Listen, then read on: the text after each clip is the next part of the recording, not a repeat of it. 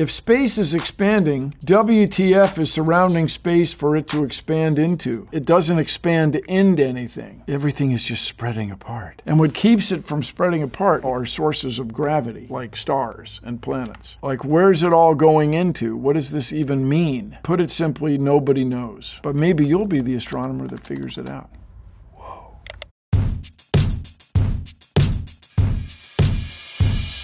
From ShubGautam52, will AI replace lawyers? You probably don't want an AI lawyer anytime soon. A lawyer is not just simply a machine that knows what the law is.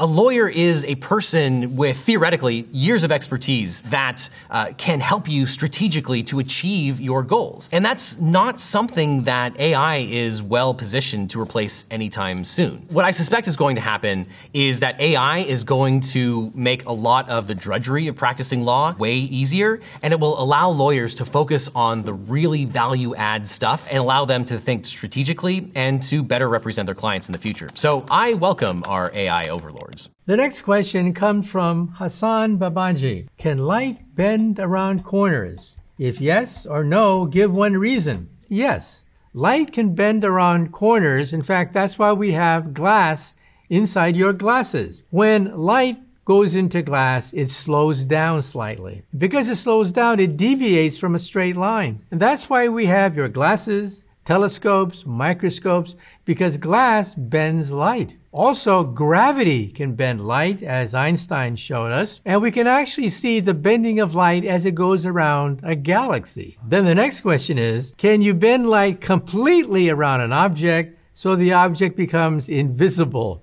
And the answer is yes. It's well within the laws of physics that if you could govern the atomic structure of glass, then light would bend in a way such that it would completely go around an object, so anything inside that object becomes invisible. One day we will build a metamaterial out of nanotechnology that will bend visible light so that anything inside that capsule will become invisible. Harry Potter, watch out. At Aegisolf asks, what happens when you travel faster than the speed of light? You can't. You can't travel faster than the speed of light. I'm sorry, you just can't. You see, as you get faster and faster, as you approach the speed of light, you have more energy. And in relativity, energy takes more work to accelerate. So you end up requiring an infinite amount of energy in order to travel faster than the speed of light, and so it's just forbidden. At Nino Clutch asks, Spider-Man is so raw, maybe we should try that DNA biotech cross-gene splicing. Well, I'm not sure we're going to see Spider-Man anytime soon, but there is a lot of interest from biotech companies and academic labs to understand spider silk, which is 5 times stronger than steel. Spider silk is very biocompatible, very good for wound healing, especially for wounds of the eye and the brain. And there's been many efforts to engineer spider silk outside of spiders to make it in a recombinant way, meaning not in spiders, but in other organisms like bacteria or plants. Probably the best known example of a recombinant protein is insulin. This has helped millions of people across the last 4 decades since the first insulin was produced in bacteria. Next question. What do you think? How will our future cities look like? A, B, or city? Any highly advanced city is going to need to make sure that there is an integration of green spaces, not only for our oxygen, but just for our enjoyment and well-being. The more that we get rid of our natural green spaces, the less we're able to have that oxygen naturally generated in our environment. I see that they're all high vertical structures. And that really speaks to the fact that we're gonna need to get more and more comfortable with building up, because building out isn't gonna always be an option. At Pristine Martian asks, how far away is superhuman intelligence with a brain-computer interface? Currently, we are fairly close to having brain-computer interfaces really help a process called neuroplasticity in the brain. And neuroplasticity is the brain's normal process to learn and adapt to the outside world. I think that's something that we're going to likely see within the next several years. The idea of having a Bluetooth implant in the brain that helps you Google something on the fly, we are talking decades upon decades before we would see something like that occurring.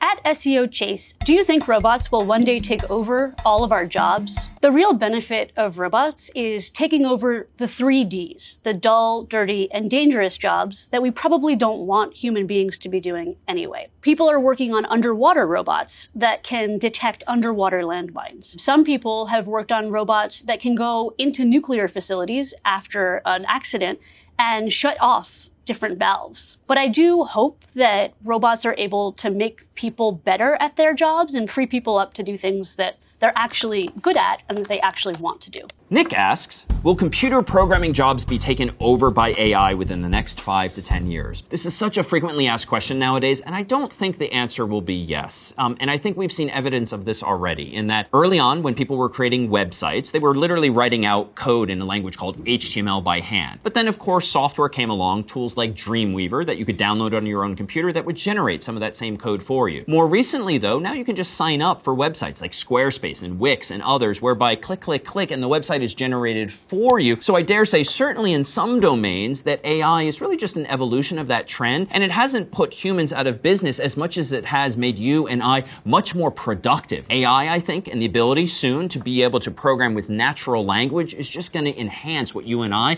can already do logically, but much more mechanically. And I think, too, it's worth considering that there's just so many bugs or mistakes in software in the world, and there's so many features that humans wish existed in products present and future, that our to-do list, so to speak, is way longer than we'll ever have time to finish in our lifetimes. And so I think the prospect of having an artificial intelligence boost our productivity and work alongside us, so to speak, as we try to solve problems, is just going to mean that you and I and the world together can solve so many more problems and move forward together at an even faster rate. At Smokeaway asks, what is the best case scenario for AI? Well, the reason I work on AI is because I think it could revolutionize science and technology, especially biological science. Biology is really complicated. You have something like 20,000 genes, and they make something like 100,000 or a million different proteins. AI could help us make much better solutions for medicine. We have things like Alzheimer's. We've been working for 50 years. We don't have a good answer. AI could probably help us, if we had a better AI, help us figure out how the brain works. That would be awesome. AI could help us with climate change by helping us build better materials. Another case, I think, is elder care robots. So we're getting to a point where we have a lot more elderly people than young people. If we could have robots that are smart enough and trustworthy enough that they could really take care of the elderly people, I think that would be a big win. Last case is tutors. Of course, people are using ChatGPT as a tutor, but you could imagine really fantastic individualized tutoring once the systems understand the people who are learning better can help figure out, like, where are they having a problem. At Start Soul asks, how will the human species evolve? The future of our species is a big question and open to question, but we know a lot about human evolution from looking at the past. And the story of human evolution is really, in many ways, the story of brain size. And each time we've seen some increase in the capacity of our brains, biologists and anthropologists have associated that with some change in human behavior that allowed us to gain more calories, because brain tissue is what physiologists call metabolically expensive. It takes a lot of fuel to run a brain. As many as 20% of our daily calories go to fuel something that's only 2% of our body weight. So if you want a bigger brain, you're going to have more calories to run it. And we've seen that through time as our species has adopted new characteristics, new traits, new habits that have given us more to eat. Those things include tool use and social behaviors and cooking the food. So now we are at a period of time where food for many people is plentiful, calories are plentiful. One question for future biologists then will be, how did that change the human brain? At Interrobang_2. Will humanity ever leave the solar system? Probably not. But some future species, maybe, humanity may evolve and change where we couldn't breed with ourselves. That species may leave the solar system. Not sure where they would go or what they'd do. We might send an instrument, a spacecraft, to another star system. I could imagine that easily. We'd use a solar sail and we'd give it a push with a laser. Be cool. Bzzz. Except it'd be in space, there wouldn't be any sound. It would just be